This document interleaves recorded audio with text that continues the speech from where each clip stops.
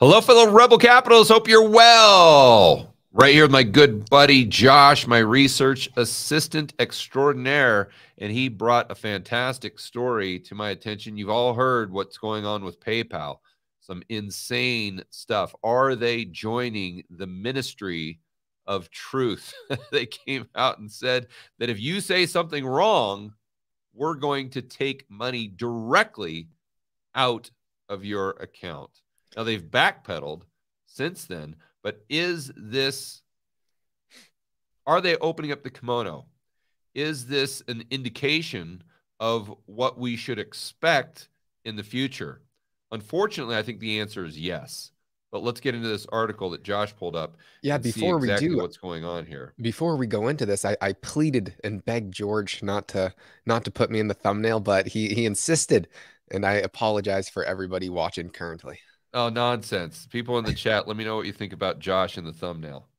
Fantastic. So more of that, but let me know what you think here. Okay, so Josh is pulling up the story here. PayPal pulls plan to fine customers $2,500 for promoting quote unquote misinformation. Of course, we know the problem with this. How do you define that? You can't. And we know that since 2020, the misinformation, quote unquote, has turned out to be the fact and truth just months later, right? And pretty much everything, even to this day, that they label as quote unquote misinformation, I just view it from a standpoint of complete skepticism and just assume that anyone that uses this term misinformation seriously, I think it just shows you beyond a shadow of a doubt that they're just spewing propaganda. I think this is the new buzzword of the propagandist. My first reaction was, oh my God, George uses PayPal. I already know we're screwed for the future. Yeah, I don't know how much money I have in PayPal. I gotta text my accountant. I've actually been going back and forth with her in the morning, so I'll text her and see if they've taken 25 or how many. I should say how many times they've taken $2,500 out of my account. There was a window of time there. Well, let's look at that, Josh. When they made this announcement, how long did it take them to backpedal? Oh, it was instantly. The policy was supposed to go into effect November 3rd, but they just got instant backlash. When did they announce it? So PayPal, I'm reading your highlights here. PayPal issued, then retracted a policy to fine users $2,500 for misinformation after a flurry of criticism erupted on social media, including from Elon Musk. Thank goodness. And another one of the company former leaders. I'd be interested to know which other one. We go over him in the article. Oh, good. Okay. The penalties posted on PayPal's website would have been issued to users who promote misinformation. In other words, promote the truth or what is found to be truth or what the mainstream media admits as truth 6 months from now. So, or present a risk to user safety, or how do you even define that? Isn't Josh, correct me if I'm wrong here, but isn't it a risk to user well-being to take $2,500 out of their account in the first place? Yeah. Isn't that a risk to their well-being? I mean, this announcement is a risk to my well-being or anyone, because then they got to sit there and walk on eggshells with every single last thing they see, just quivering in fear that PayPal is somehow or their fact checkers are going, they're being paid $10 an hour, are going to somehow come to the conclusion that this is something they don't like and therefore quote unquote misinformation or disinformation. I mean, you can see just the insanity in this policy. What really surprises me is not that, I think it's great that they retracted it, but how can you even issue this statement in the first place? Like, who is it at PayPal that thinks this is a good idea? I know this is going to be great for business. We're just going to tell people that we can randomly take $2,500 out of their account. And oh, by the way, this is just the beginning. Of course, this just sets a precedence where we could take 5,000, 10,000, 100,000. We can literally take any amount of money we choose just as a result of them saying something we don't like. Like, who at PayPal thought that was a great idea? Just unbelievable. All right, let's keep going down the article here, Josh. So they backtracked and basically just said that they're not going to fine anyone, and that was not the intent of their policy. Yeah, but see, once they kind of throw out this trial balloon, I mean, what's next, right? You see this same thing with the central bank digital currencies. Remember that, Josh, back in 2019, where they just kind of, they wouldn't really say, they'd say, oh, this is kind of nonsense. It's, we're kind of looking into it. They would just kind of hint at it. And then the next thing you know, 2 years later, this is serious policy that most likely will be implemented in the future. So that's probably what's going on here, Josh. Now that I think about it, is this is probably just a trial balloon. This is what they want to do. This is their end game. They're just throwing that out to see what the public response would be. They pull it back, say, oh, no, too early. But they've shown us their cards. That's what I'm saying here. We know that this is the direction the central planners and the authoritarians, and quite frankly, these knuckleheads in social media, this is the direction they want to go. The Benioffs of the world, the insane politicians, the EU, the UN, the World Economic Forum, the IMF, just throw them all in there. This is what they want the world to be. This is how they want to usurp power and control, is by micromanaging the narrative and by censoring speech. I mean, it's obvious. And I mean, what's also interesting is to think through, okay, well, you like right now, you could say, oh, well, George, just don't use PayPal. Okay, great. Well, what happens when we have a central bank digital currency and they ban cash? Then what are you going to do? I think the argument is always, well, I'm not doing anything wrong, so what do I have to worry about? I mean, they can take money from all the terrorists because that's all our authoritarian government would ever do anyway. Yeah. And I mean, look at what happened to Brett Weinstein. Look at what happened to our very good friend, Dr. Chris Martenson. I mean, and the list goes on and on and on of people that if I would have said they would be banned by YouTube in 2019, you would have told me I'm absolutely crazy, or they'd be demonetized. Brett Weinstein, demonetized? He's way on the left. If I would have told you that in 2019, you would have said that I was nuts. And then sure enough, in 2020, less than 1 year later, bam, it happens to him. And, these people that think but it goes both ways. I mean, the people on the left need to understand that these big government policies will come back to bite them sooner than later. And it's the same thing with the Republicans on the right. Republicans are almost as pro-big government as the Democrats. And they need to understand that as they give the government more and more power, even if it's for something you like, sooner or later, that government will use it against you and your family. I said something on Twitter, something to the effect, Josh, about these politicians, because that's what we need to do a story on next, is this politician in Canada, I think his last name is Singh, Jameet Singh or something like that. He's literally blaming all of inflation on corporate greed to the point where he's calling it greedflation. Greedflation, right? These people are absolute bottom of the barrel.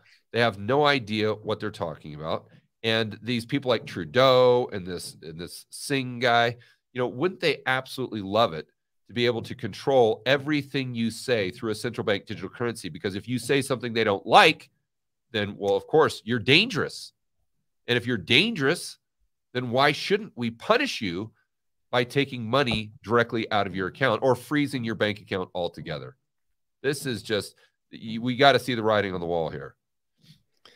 Yeah, so these are the two founders, David, Marcus, and Elon. So David said, it's hard for me to openly criticize a company I used to love and gave so much to, but PayPal's new AUP goes against everything I believe in. A private company now gets to decide to take your money if you say something they disagree with. Insanity. And then Elon just said, agreed.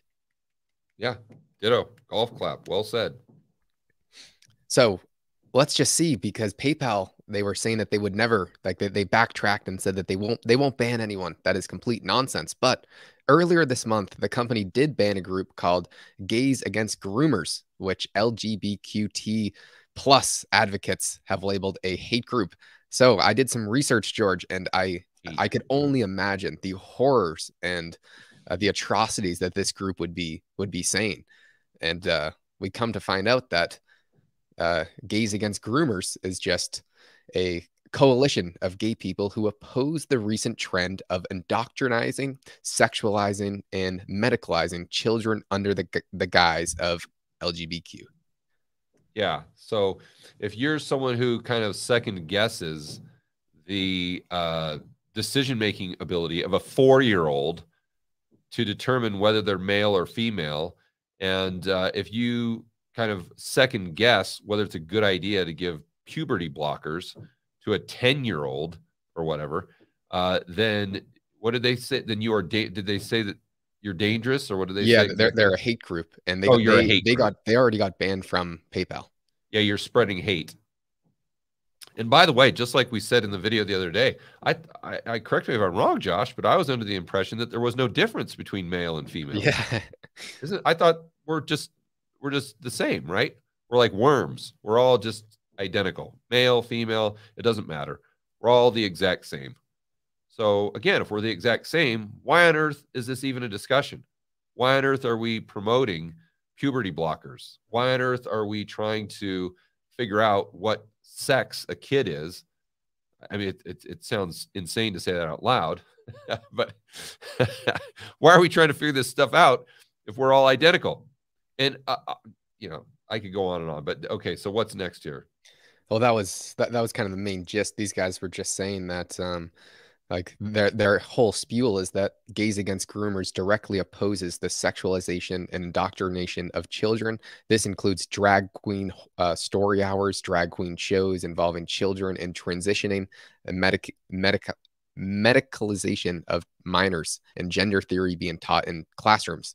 The activists, backed by school boards, government, woke media, and corporations, have been speaking on our behalf, or the gays, for too long when fighting for equality. Our goal was to successfully integrate ourselves into society, but now these radicals aim to restructure it entirely in order to accommodate a fringe minority, as well as seek to indoctrinate children into their ideology.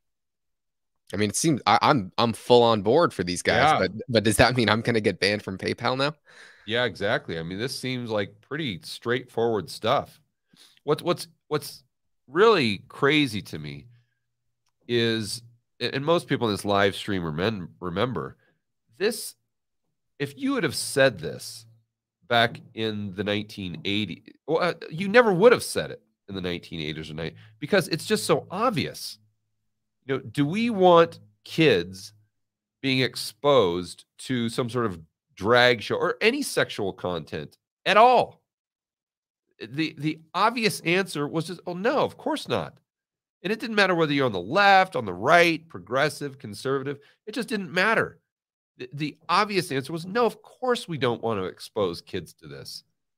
But now we live in such a clown world that this is actually a topic. And if you don't believe that kids should be exposed to this sexually explicit content in kindergarten, then that somehow means that you're spreading quote unquote hate. And therefore, PayPal will just indiscriminately take your money. And if it's not PayPal now, I can almost, well, there's no certainties, only probabilities. But I think the probability is extremely high that it will be the government doing it in the future via a central bank digital currency. I mean, just look at Trudeau. Would you put that past him? Look at what he did with the truckers. You think he would put that you don't think that's going into law in the next 3 or 4 years if they have a central bank digital currency in Canada, as an example? That Trudeau comes out and says that if you say anything, if you make fun of him, then that's spreading disinformation and you're dangerous, you're a domestic terrorist, and therefore they're going to fine you, and you have no say in the matter because they have direct access to your account because all your Canadian dollars are now a liability of the Canadian Central Bank, which Trudeau and this Singh guy just have their finger on, just the red button on their desk. Oh, Josh, no, you said, in fact, even that tweet where I said that guy's you got two options with Mr. Singh. Either he's stupid or he's evil. because either he's so stupid that he thinks that inflation is a result of corporate greed, or he's evil from the standpoint that he understands that's complete BS, but he says it anyway, i.e., he lies to the people of Canada simply to get their vote or to back the other megalomaniac up there, which is obviously Justin Trudeau. So my point there is, you think those two individuals, do you think they've got a moral line in the sand they're not willing to cross? They say, oh, well, we're trying to blame inflation on corporations when it's really our fault. But, oh, no, as far as taking money out of people's account because they say something we don't like. Now, no, that's crossing the line. I mean, guys, again, writing on the wall. I sure hope this doesn't come. But, boy, oh, boy, I think the probabilities are extremely high. And I think this is just a trial balloon from the central planners and authoritarians via PayPal. Josh, any other thoughts, buddy? No, I'm sadly in complete agreement. Yeah. All right, guys, enjoy the rest of your afternoon. As always, make sure that you're standing up for freedom, liberty, free market capitalism. Make sure you check me out today on Fox Business at 2 p.m. Eastern time. We'll be on there live. It'll definitely be entertaining, and I'm going to do my very best to stand up for the entire rebel capitalist community. We'll see you in the next video.